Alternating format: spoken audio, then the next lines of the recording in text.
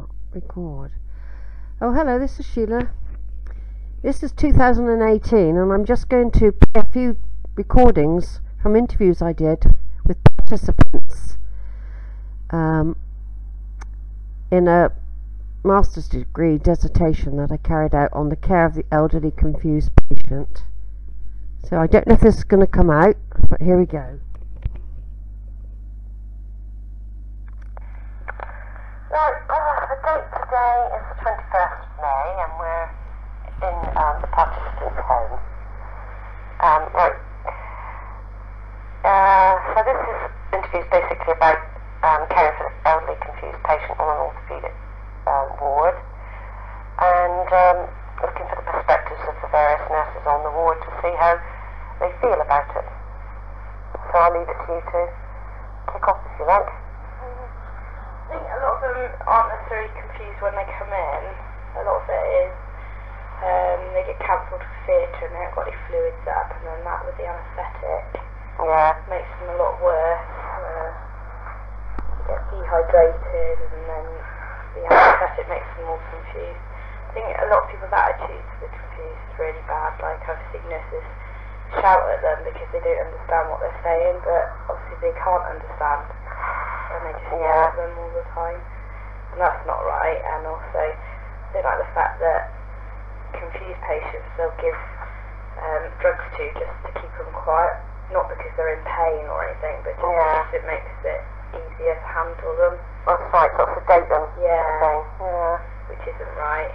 I know it's hard for other patients in the same day if you've got someone who's yelling out all the time, because obviously they don't go to sleep and that, but it's not the way to go just to sedate them because it's a bit noisy. No. Like you said, it's an awkward environment at times, isn't it? Yeah, it is. But I quite like confused patients. They usually have character and they make you laugh and things. Yeah. But they are sometimes hard work, but you've got to realise that they don't know what they're doing. Yeah, so it's understanding of them. Yeah, a lot of people forget, like, now do you want painkillers and getting angry because they don't answer, but it's because they don't understand that that's right, saying to them. And sometimes even if you just put it in a different way, you might get through to them.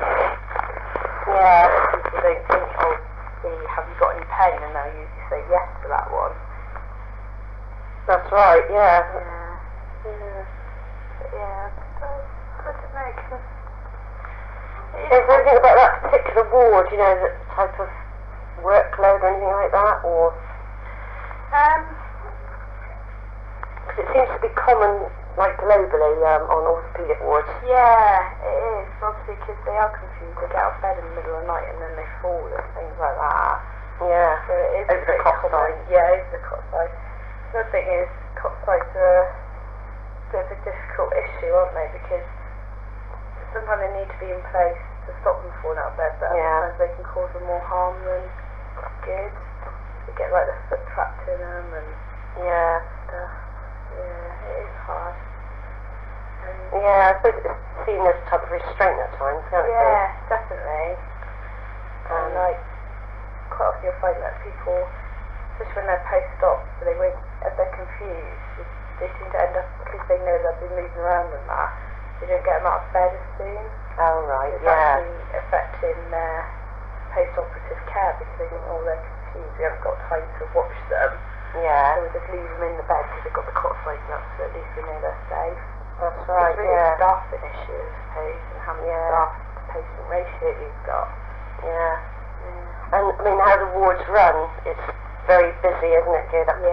People coming back, going. Yeah, it is hard. Yeah, so, and like you say, staffing levels don't help. You haven't got the people there. No. So having to keep an eye on them. And you said earlier about people's attitudes as well, like.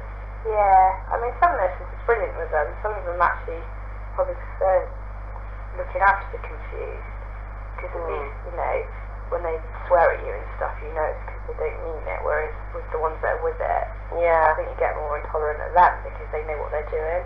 Whereas these are the confused, they can't help themselves. That's right, they're vulnerable, aren't they? Yeah, they are vulnerable. And I don't like things like doctors are always asking if they've got a cannula in, if you can put the, the restraint on their arm. Oh, right, yeah. Obviously we're not allowed to use anymore, and I agree that we shouldn't be allowed to use it, because it is a real form of restraint. Yeah. The pad thing, I don't know what they're called, so I never use them. A splint thing? Oh, yeah, we don't use them now, do we? No. Yeah, but the doctors always ask you, because it's easier for them, because then they don't have to put another cannula in. Yeah.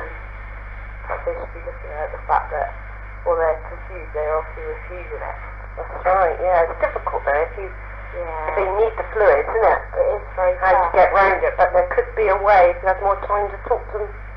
Yeah, and explain things in a way they can understand. I mean, it depends. I mean, obviously there's different levels of confusion.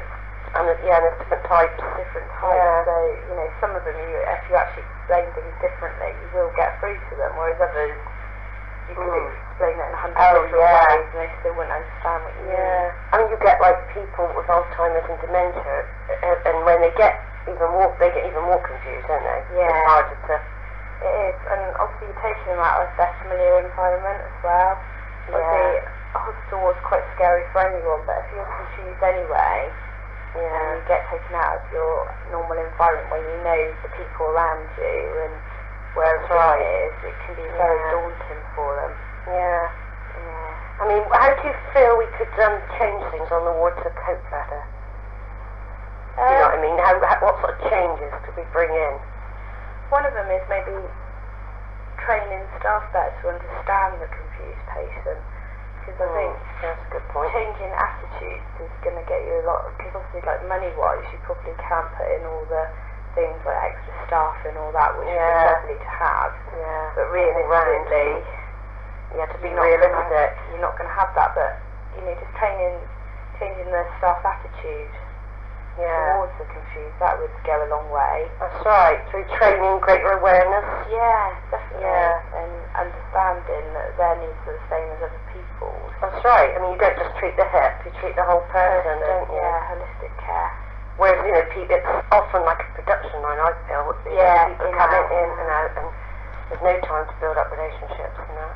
And it's simple things like, we do bay allocation, but making sure trying to get the same person in the same bay. Continuity. That at least there's a familiar face around for them whilst they're in there. I mean, and obviously you don't work 7 days, 24 hours a day. No. But even if you just have like the same night staff and same day staff in, so they get familiar. They get to know them, and at least they're not scared of new people all the time, because time with the computer it's all the in and out, and not knowing people, not knowing where they are. Yeah, I mean, like you say, the whole setup of the ward is geared to operations and stuff, isn't it? I mean, I haven't really, in the research I've done, I haven't really come across the ideal environment yet. No, I don't think, I'd say, because you're taking them out of their own environment, it is very hard, because, I mean, obviously they're confused anyway, but it's like when the relatives come in and if they like live with them or whatever, they seem to calm down a lot, and it's because they know the person, they feel safer.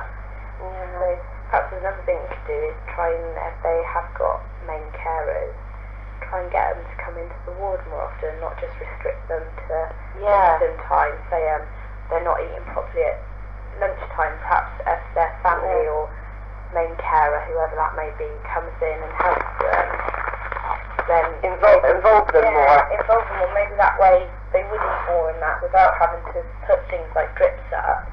Because you quite often find that they will take it from people they know, but because you're a stranger, they won't accept food or drink from you. Whereas if you get their family in, and also things like find out from the family, simple things like if they have sugar in their tea. Yeah, just the basic thing, isn't it? Things like that. Could probably prevent some of the problems like dehydration. It's probably because they have one sip of tea, it's got no sugar in or got sugar in. That's right, they don't have it like that, therefore they don't want to drink it. Yeah, which fair enough. We wouldn't, would we? But people don't think of just... They tend to forget that they are human beings with their own little ways. It's because you quite often see people say, well, they're old ladies and they just had an operation and we don't know what they drink, so we put sugar in it. Whereas I know that if someone gave me tea with sugar in, I would not want to drink it either. Just simple things that maybe like find out what they like to eat, things like that. Because obviously you can't ask them, but if you ask like the carers or the nurses That's where they right. come from, whatever, they might be able to tell you. Don't they have people in the day now to help at lunchtimes? Someone told me they were going to have some volunteers in or something. The volunteers do come in, Yeah. they do help to feed the confused and that, Yeah. and encourage them, which is a good idea, but they only come in a couple of days in the Oh, week. right, yeah. So again, Yeah. there's still no continuity with that, because Yeah.